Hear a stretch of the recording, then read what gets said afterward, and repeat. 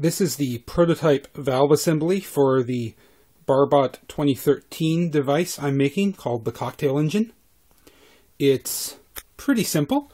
We have a 555 circuit over here, which is sending pulse width signals to this servo, which turns this laser cut sprocket through the chain drive to another sprocket, this one mounted on a ball valve, which can open or close, letting liquid flow through into this bucket.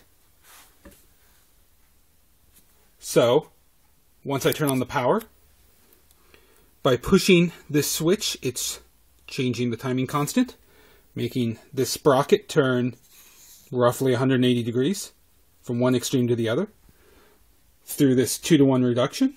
So this ball valve is turning 90 degrees, or all the way closed to all the way open, letting something flow. Of course, in the final version, it won't be water up in the reservoir here. It'll be a mixer or an alcoholic beverage. And it won't be controlled by manual switches like this. There'll be a punch card that the user can make, specifying the contents of the drink that they want. And there'll be 16 of these altogether, allowing for a wide range of drinks to be made. So let's turn on the power and show it off. Get that going.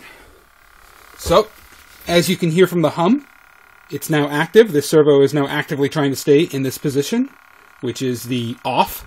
The default position is, of course, off. And then if I push this switch, it'll go to the other side.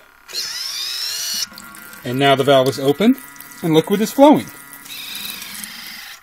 So that's off, and on again, and off.